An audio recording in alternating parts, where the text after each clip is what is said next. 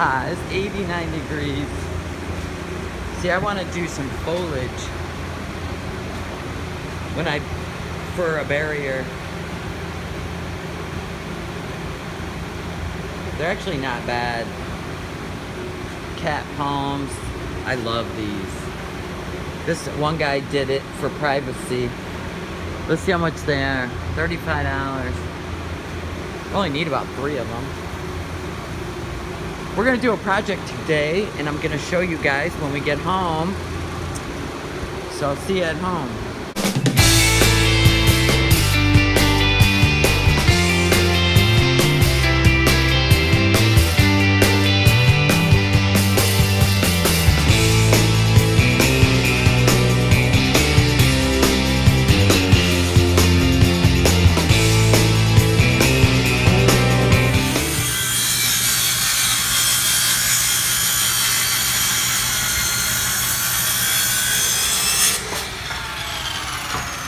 You always go, huh?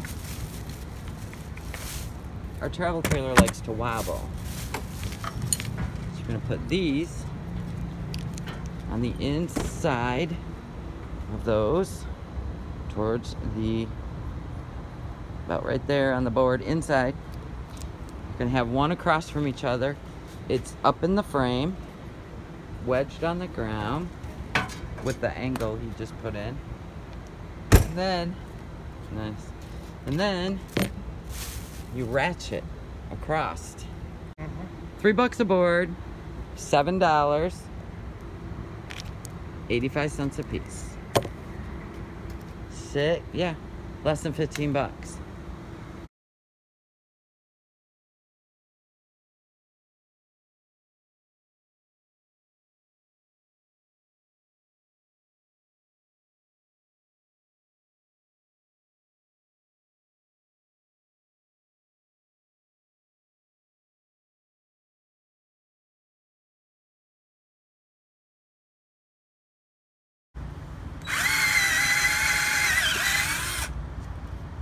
It's about the same, right? Yep.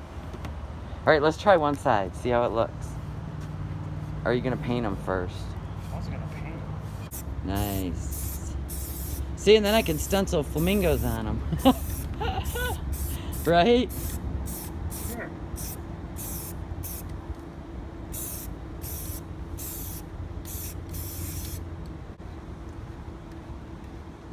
Mr. NOMADness.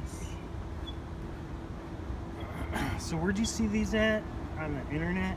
Yes. On This YouTube? guy tried all the shit they sell, and he decided to come up with his own legs. And he said it works better than anything for $15. That's about what it cost. Yeah, but the other stuff costs $50 and up. Do you see how expensive those are? I just painted it just so it would... I know. Aesthetics. I'll finish painting them with a brush and making them look really cool. So you put these hooks in here like this. And you did it on a little bit of an angle so they'll stay straight. Let's see how much wiggle this thing has first. A lot of wiggle.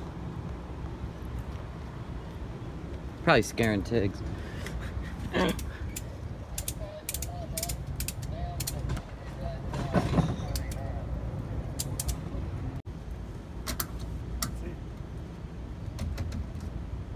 All right. I'll go in and test. Let's see if we got wiggle. That is tight. That is cool. So we gave the camper legs. Ah! I just see that? It's like solid It's as a rock. solid as a rock. That front don't even wiggle. I went in the bedroom and did the back and forth, nothing. And that's right up on the frame. Yeah, up in the frame. That's cool. Now we gotta do the back. So we have no wiggle in the back. So that's how you do it, guys. Yeah.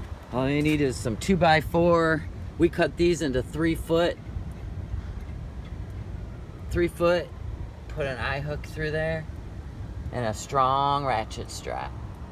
Tighten that shit so it stops the wobble. Because it was driving us crazy.